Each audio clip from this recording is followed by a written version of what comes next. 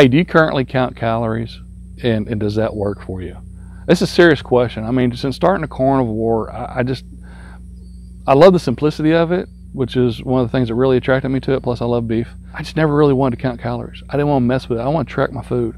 I've occasionally plugged it in to see where I'm at fat to protein ratio, and usually I'm around 65% fat, 35% protein.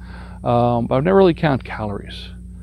But I've hit a wall. You know, once I hit 254, I started at 340, and I got down to 254. I hit a wall, and I have yet to get below 254. In fact, I've been floating between 255, 265. At one point, I got to 274. I just got lazy and stopped weighing myself every day and was indulging in too many snacks. But you know, that was a one-time thing. Got back down to, so basically I've been floating between 255, 265. And I've been able to maintain with the carnivore diet. You know, I'm not hungry. I enjoy eating ground beef and steak. An average day for me is waking up in the morning. I'm definitely a morning person. I'll have a couple cups of coffee. I'll put half a tablespoon of butter in each one, so 1 tablespoon of butter in the morning, and that helps get me till noon. At noon, I'll have 1.25 pounds of ground beef on average. Some days I switch it up. And I say 1.25, this is raw weight. I get a 5-pound tub, and I cook it up, and I divide it into 4, and that gives me 4 lunches or 4 meals throughout the week. And so I'll do that. There's an energy supplement that I like to take in the afternoon. Again, I'm a morning person. So come afternoon, I need that. And I can't take energy drinks, man. They give me that huge crash. And I mentioned it before. This is what got me off the sodas, got me off the donuts, and I'll do that in the afternoon, and that really, you know, gives me a nice little pick me up, finish out the day throughout the afternoon, and finish up the work day. I'll also have 3 to 4 eggs, and sometime in between that, around 2 or 3 o'clock, just kind of like a little snack. And then before 6, I'll have a steak or burger patties. Recently, it's been strip steaks. I found some for, you know, $6 a pound, so it's a little bit easier on the pocketbook there. Those ribeyes really got up there, especially, you know, during the COVID situation. So I found these strip steaks that I really enjoy, and it's they're 8-ounce steaks, so I'll have 2 of them. Well, when I was figuring out the average calories, everything I just mentioned, it's around 2,750 calories a day.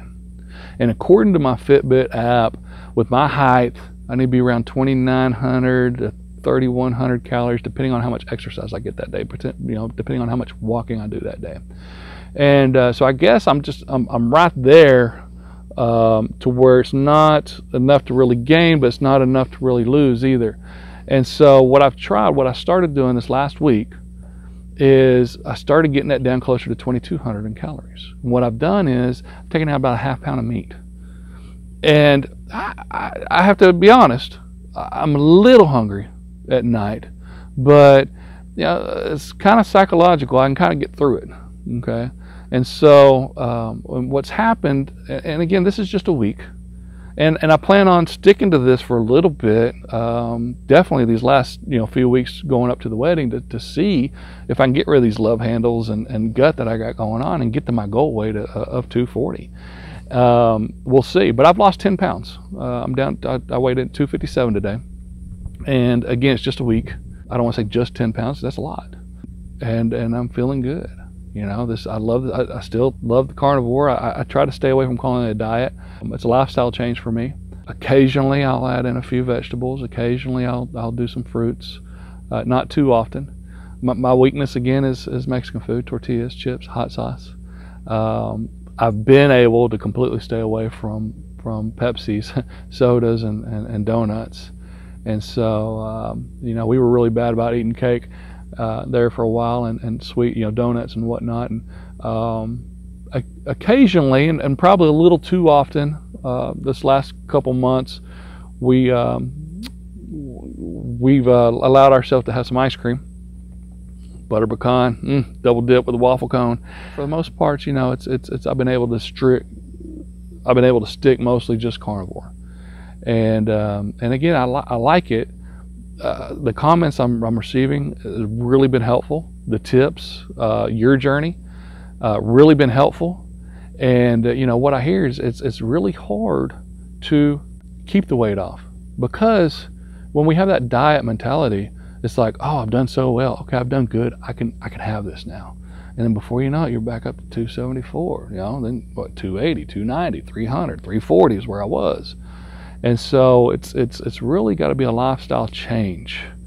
You know, again, we have the knowledge. It's just the willpower. It's the motivation. It's the purpose. You know, they say you have to have a why that makes you cry. Why are you doing this? And stick with it. And so, hey, I'm glad you're on this journey. If these videos are helping you, hit the like button, subscribe to the channel, come along this journey with me, and together let's live a healthier lifestyle. Hey, and if you haven't heard about the carnivore diet, or you're just now getting into it and you need just a quick start guide, we have the Carnivore Survival Guide. There'll be a link below. Click that. If you want something more in depth with recipes, meal plans, grocery list, Caitlin and Ellen Weeks, they did a book called 30-Day Carnivore Diet Challenge. There'll be a link to that below too. Definitely worth the investment. And man, to learn more about this meat-only diet, we'll put a link to the video here so you can check that out. Man, I appreciate you watching this. Until next time, God bless and keep grilling.